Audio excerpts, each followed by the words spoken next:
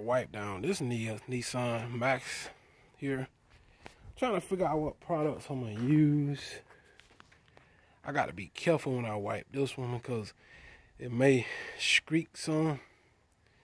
Blacks are hard to keep clean. I got to figure out exactly what I want to use here to keep it from streaking. But I'm gonna get on it.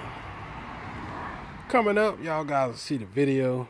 I like do some more polishing on this paint. And see what's got. I may have to hit this one with my chamois.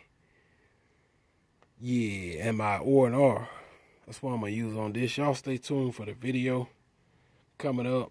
I think I'm gonna use the R&R rinseless wash up here. I think that'll set this one straight. R&R rinseless wash and wax.